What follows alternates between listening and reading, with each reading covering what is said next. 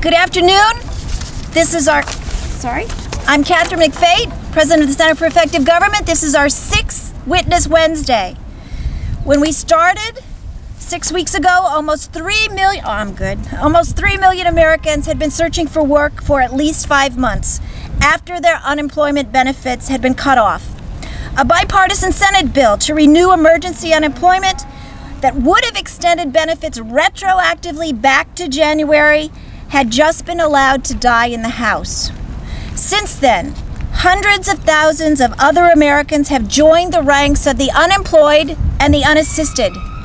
Demand for workers remains weak. There are still 2 workers vying for every available job opening. If emergency unemployment benefits are not renewed, it will cost the American economy 240,000 jobs just this year. Because UI benefits circulate in local economies, and they circulate in the places with the highest unemployment rates. They're a targeted way to help local businesses in these communities. They support economic activity and they provide jobs. Failing to fund UI costs jobs. Last week, a second bipartisan bill to renew emergency unemployment benefits was going forward. It wouldn't provide retroactive assistance, but the bill was stopped dead because the money that the bill would use to have paid for unemployment benefits was diverted to pay for a short-term patch for a looming long-term national transportation infrastructure crisis. And once again, no vote on unemployment was allowed. Yet weeks ago, the House passed a bill, the bonus depreciation bill, that would give 10 years of tax breaks to businesses retroactive to January. The contrast is appalling. House leadership is willing to vote to use public funds to incentivize actions that companies have already taken to upgrade their equipment on borrowed money, but they deny a vote to provide assistance to people who are actively struggling to get back into the labor market and stay on their feet. Extending emergency unemployment benefits has never been a partisan issue before. It shouldn't be now. The desperation of the long-term unemployed is growing, as our stories today will show. They need our help. Congress has never pitted extended unemployment benefits against other social needs before. We need to stop playing politics with the long-term unemployed and renew emergency unemployment benefits. We have a wonderful group of courageous Americans who are standing with us and standing with the unemployed, and we're starting today with Representative Keith Ellison from Minnesota. Well, I'm okay. Thanks a lot. Well, thank you very much for that important introductory statement. It's so key that we keep at this. This is the 6th Witness Wednesday. And this Witness Wednesday is not just driven by economics. It's driven by real people and the lives that they lead. And I'm so proud to tell you a story about Jane from my hometown of Minneapolis. But I just want to point out that behind you is a coalition of faith leaders, workers, people looking for work, people who have work, but who still care about people who are looking for unemployment. It's just America right behind me, and we're united in our demand to renew UI. So let me tell you about my friend Jane here. Jane says the following: I am from Minnesota, and I am 54 years old. I've worked since I was 14 years old. In May 2013, I lost my job after 15 years with the same company. I loved my job, and I was greatly saddened when my position was eliminated through no fault of my own. Here I am, a year later, still looking for unemployment 7 days a week for at least 6 hours a day. I'm a hardworking and dependable employee who desperately wants to work and make much needed money again. I'm suffering panic attacks and have great trouble sleeping. And I fear that I'll be living in my car soon with my small dog. I have sold almost everything I own of value, including my family heirlooms. A lot of things I've sold are of great value to me. I have done this just to survive. My resume is well put together, and I do have skills that can contribute to the workforce and the economy. I have no luxuries that most people take for granted. I could not stress enough how much I need this desperately needed help.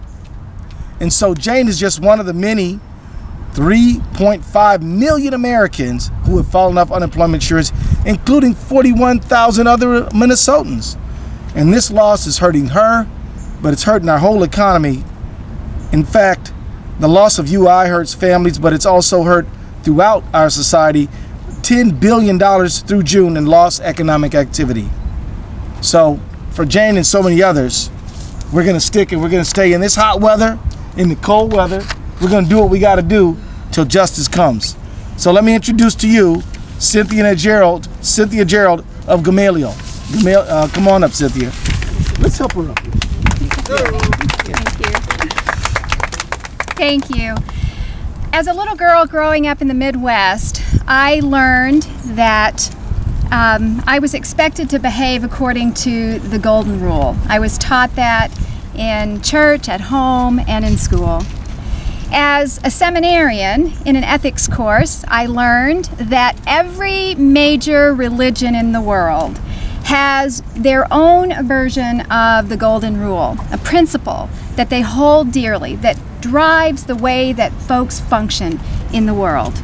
And then as a minister, I finally began to understand that the golden rule within my own faith tradition, which is spoken as love your neighbor as yourself, love your neighbor as yourself, is based in a reality that what happens to another impacts me. If you suffer, I suffer.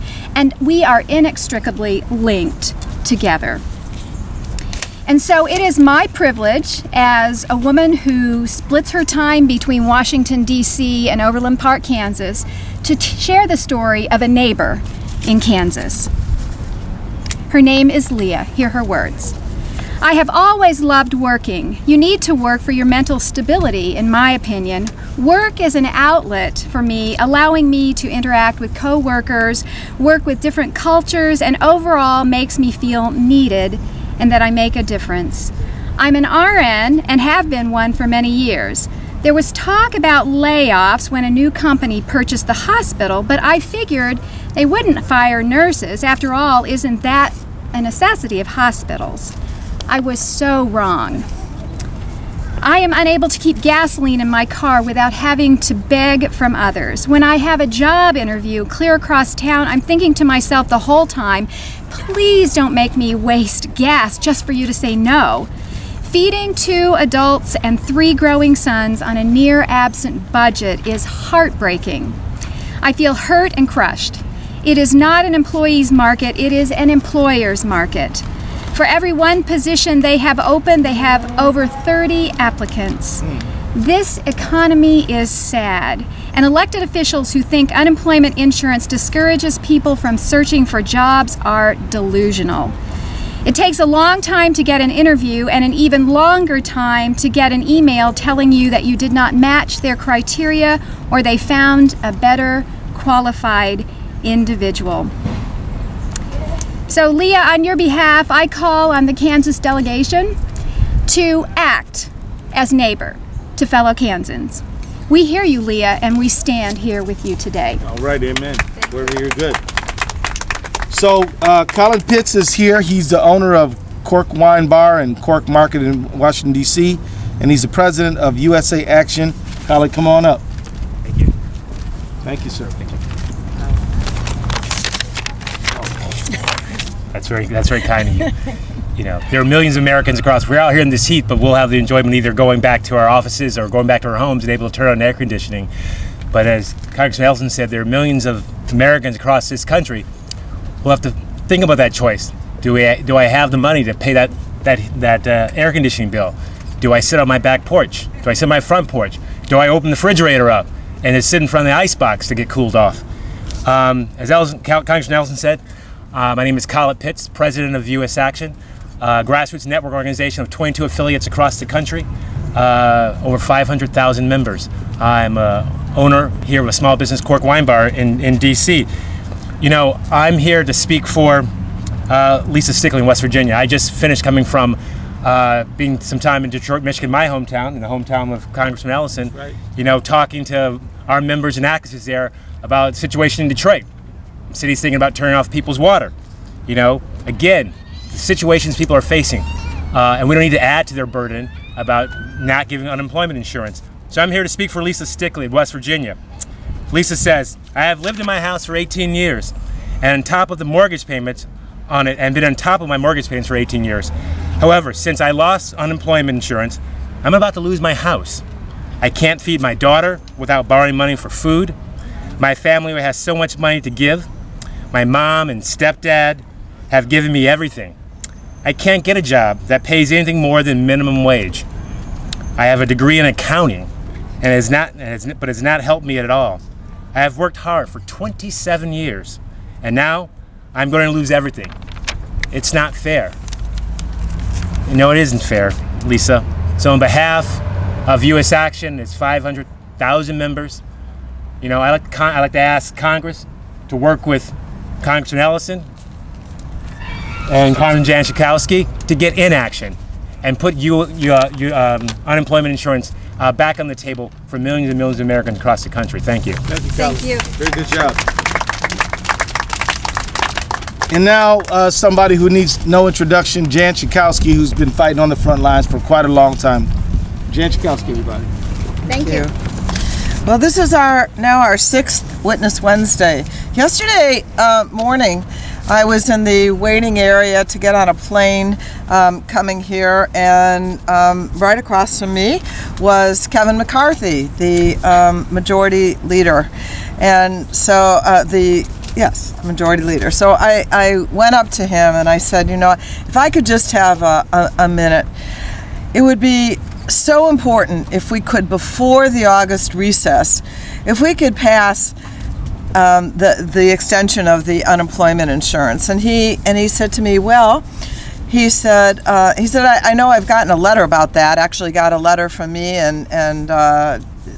Cicilline asking for a meeting. He said, but the speaker has been very clear that in order to do that there has to be some kind of a jobs bill that they've been asking for. I said, well, did you know that the head of CBO just said that if we were to pass the extension, that it would actually be a net plus for the economy? And we know now that nationwide our economy has lost $10 billion due to the lack of renewing unemployment insurance. And in Illinois, it's well over $300 million out of our economy. He said, oh, really? I didn't know that. And then that was it. I said, before the August recess, please, I hope that you will consider it. He needs to consider it for our economy, but also from Alana, a former employee of a local business in my district. She's working in my hometown of Evanston, Illinois. And Alana says, this has been so tough and extremely sad in my time in my life. After I lost my mom at the young age of 5, I want to take care of my dad, who is seriously ill, but I can't help him. I had worked at the same place for 7.5 years at Evanston Nursing Home. I was always giving my all, and I was dedicated. I have no income since I got laid off. This loss has made me sick to the point that my health has become an issue. I have lost 64 pounds for this reason. Employers aren't hiring outside people. They immediately judge you as either overqualified or not qualified at all. These have been rough times for me in this world alone. But with prayer and my faith, things will get better. Please help the families of all the unemployed folks. Alana, you aren't alone. We stand with you today, and we stand here together to call on Speaker Boehner and the Republican leadership to renew unemployment insurance for Alana and millions like her before the August recess. By going on recess without allowing a vote to renew unemployment insurance, Speaker Boehner, it would be turning your back on millions, every second, another person of Americans who desperately, desperately need your help. Thank you. Thank you, Jan. Excellent. And now Tiffany Aurora of the American Sustainable Business Council. Thank you. I'm here on behalf of the American Sustainable Business Council. We represent small business owners across the country, and we work together to promote a sustainable economy, which is the idea of shared prosperity alongside environmental protection and social justice. And of the millions of Americans who are unemployed today, many of them are themselves former small business owners, hardworking Americans who poured blood, sweat, and tears into the quintessential American dream of owning and running their own small business.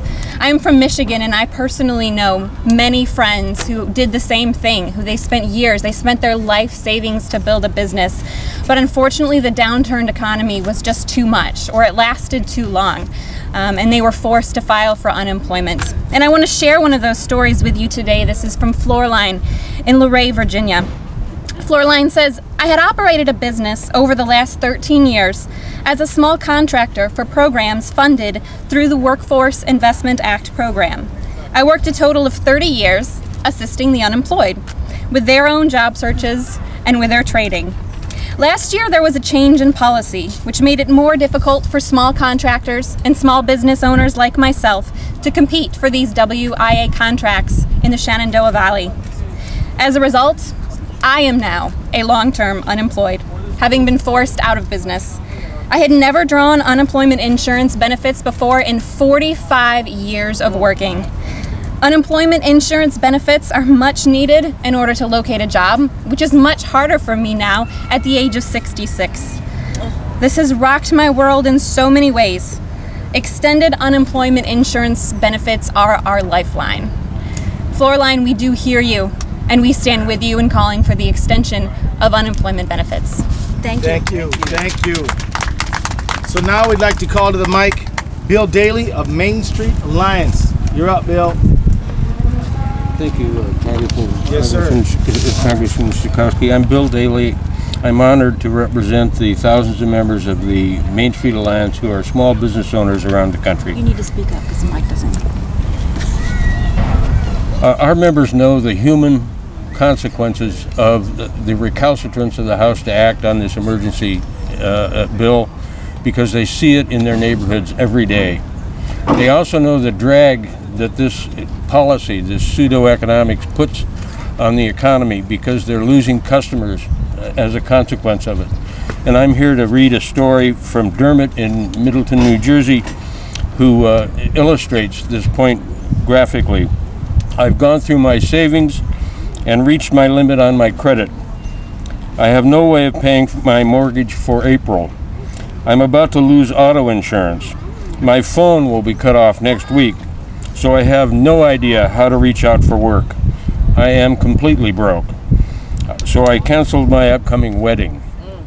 I have stale bread and very little food in the fridge, which is going to run out of power for lack of payment of the bill. I am not looking forward to tomorrow. Washington's inaction has not only ruined me, but by default, it is damaging the bank holding my mortgage, the banks holding what were my savings, and also the local economy.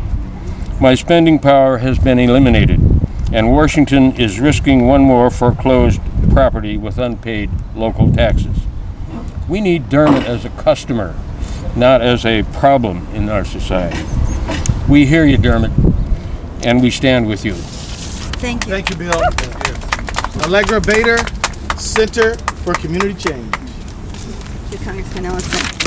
Hi, I'm here representing the Center for Community Change Action. The Center for Community Change Action works with organizing groups all around the country to fight for economic justice and to eradicate poverty. And we believe one of the best ways to fight poverty is for everybody to have a good job with a living wage.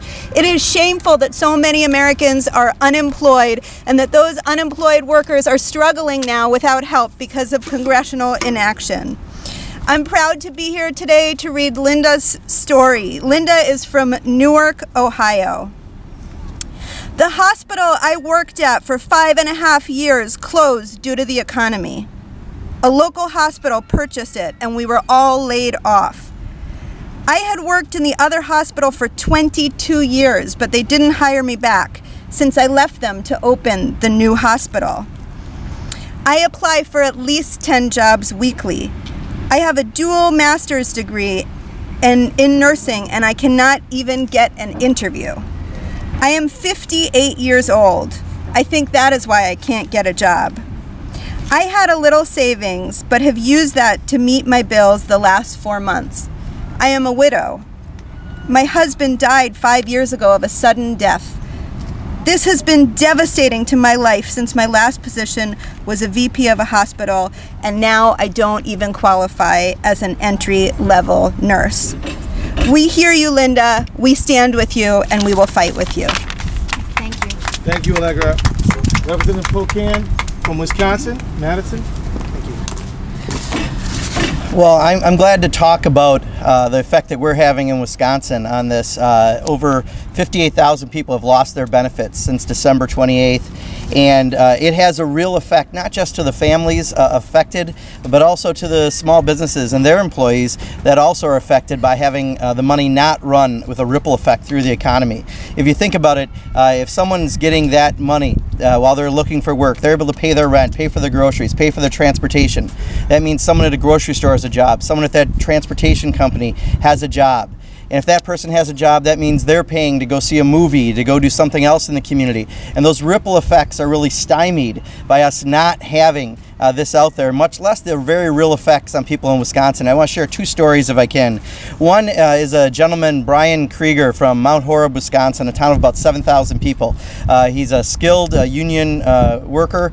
He's in the building trades. As we know, when the economy goes a little south, if the economy gets a cold, people in the building trades get pneumonia. So a lot of people are out of work, still looking for work, and his benefits, literally 2 days before Christmas, he got the letter that his benefits were going to stop. So he and his wife expressed to me in an email in January, and I had him come out for the State of the Union in February, specifically about the problem they were facing. The fact that their daughter wanted to invite a friend over for dinner, and they said she couldn't because they couldn't afford the extra food. They put their home up for sale so they wouldn't be foreclosed on. These are the very real effects to people who've paid in all their life and played by the rules, and now are just looking for that little extra help they need, and the fact that it can help their family and the economy. I just want to share one last story from Earl from Madison. Earl has a master's degree. He works in grant-funded positions in higher education, and his grant dried up, therefore his job dried up. His adult daughter, who lives with him, recently went into heart failure. His wife is disabled from a car accident in 1986, and he has substantial medical bills. And what he wrote me, and these are his words: "I've been searching for work since last August, and I've had 2 interviews but no offers. I took my retirement 10 years early, but it's not enough to make ends meet. I returned to school so I can get student loans while completing a business degree at age 56. I now carry 6 to 10 credits in night classes while I look for a job in both my old line of work and my new field. My unemployment compensation will run out in July 2014, and I don't know what will happen to us at this point. Please give us some hope that we can keep going long enough to turn this all around." This has real impacts on real people, not just in Wisconsin, but across the country, and we need Congress to do its job and renew unemployment insurance. Thank you, Mark. Good job, Mark. And now Betsy Wood from the Institute for Policy Studies. Thank you. My name is Betsy Wood. I work for the Institute for Policy Studies, and I'm here today for a simple reason. I believe that full and fair employment is fundamental and should be guaranteed for everyone. What could be more basic than the dignity that work gives a person and the ability to provide for yourself and your family's basic needs? The story I'm going to read today is from Laura in Austin, Texas. When my position was eliminated by the new executive director, I thought that getting a new job would be easy. The Austin economy is booming, and I have 21 years of experience to offer. I helped build a very successful organization, and I can specifically demonstrate my accomplishments. However, I am now 48 years old, and in a city like Austin, there is a vibrant pool of younger, more technologically savvy employees with whom I compete in the job market. I underestimated this challenge. I have been unemployed for almost 6 months now, and I have only had 5 phone interviews, 1 face-to-face interview with a truly desirable employer offering a desirable job. I made a 6-figure income when I left my last job. I worked hard, and in return, I was promoted 4 times. Now we are living in the red every month, and obviously this has to change. We have a few more months of savings. I am currently working with a realtor to downsize. I am the new middle class, quickly losing ground. It is a frightful reality. We hear you, Laura, and we stand with you. Wonderful. Thank you. And so now, Pastor Michael Wilker of the Lutheran Church of the Reformation on East Capitol Street. Hello, I'm Pastor Mike Wilker from Lutheran Church of the Reformation here in Washington, D.C. I also represent the Evangelical Lutheran Church in America and our 4.5 million members in 10,000 congregations across this country. We believe that God calls us and frees us to love our neighbors, all of our neighbors, especially our neighbors in need. We have been providing spiritual care and social services to many unemployed people across this nation, as well as providing social services to them when they are in need. But it's time for Congress to step up and do its share to be our partners as we're serving our neighbors. I'm reading a story from Holly in Lutherville, Maryland. I'm 59 years of age, and I've used up all my savings and taken an early withdrawal of my small pension. I search for work every day, and I am selected for interviews due to my qualifications, but do not get the position. I can't afford to lose my home, and I've cut back on everything, just so my son and I have some place to live. Thank God for him. He has been able to keep the roof over our heads. I do not want to be dependent on him. He has a life of his own. I've been the head of the household since my divorce 13 years ago. I've worked hard all of my life, and I've overcome many obstacles, but nothing has been as hard as losing my self-respect due to the fact that I have become dependent on my son because I cannot find a job. Holly, we hear you and we stand with you. All right, thank you. Thank you, Pastor. And now, Congresswoman Sheila Jackson Lee of Houston. Congresswoman Jackson Lee has been on the forefront fighting for renewal of UI, but also every social justice issue. Please put your hands together for Congresswoman Jackson Lee. My mother told me that you should not be proud, should be humble. But I am very proud to be a member of the Congressional Progressive Caucus and to stand with these members of Congress and these faith leaders, union leaders, and action leaders to be able to say that our voices will not be silenced. Right. I just can't believe that we have not extended the unemployment insurance. And so I want to say that we stand with you, all of these names and voices, and the welder that I will tell you about, who came to talk to me and said, all I want to do is to use the skills that have been given to me to work. He was ashamed to come because he was unkempt. His clothes were disheveled because he had no place to live. For the apartment that he had and the getting back on his feet that he had done was now all for naught. For he did not have work, he did not have a place to clean himself, and he came only because he thought that if he could have his voice heard, that he could in fact let everyone know that when you see a disheveled, untidy person on the streets, it may be that person who needed unemployment insurance to be the bridge, a working person who had contributed to America and only wanted their insurance payments to come back. So I want to make mention not only of all of these wonderful people, but Reverend Barbara, who started Witness Wednesdays or turned the state of North Carolina on its heels. So I come today to stand with all of these persons to stand this Congress on its head and ask them, where is your love? What will you do with the welder who is disheveled and unkempt and homeless? And finally, what will you do in the heat of the summer when people's electricity bills have caused them to lose the common decency of air conditioning, of a refrigerator that works, of a cool glass of water? Where is our compassion? I'm glad today to say that they will not suffer in silence, and that we will continue to have our voices raised and witness so that unemployment insurance can be extended.